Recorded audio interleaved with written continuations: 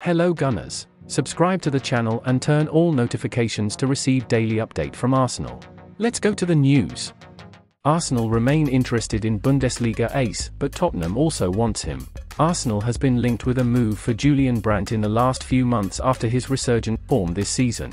Brandt was considered dispensable at Borussia Dortmund before this season, as he failed to live up to expectations since he moved to the club. However, the attacker has now hit top form in the Bundesliga and has been one of the best performers at Borussia Dortmund. This has made several clubs show an interest in his signature, and Arsenal is one of them. With a contract expiring in 2024, the Gunners could seal the deal for a small fee when the transfer window reopens. But the transfer expert reports that Tottenham also has an interest in his signature. The report claims the Lily-Whites consider the German a player who can make an impact in their team and will compete with Arsenal to sign him. Brandt has been resurgent this season and deserves to play for a much bigger club in Europe.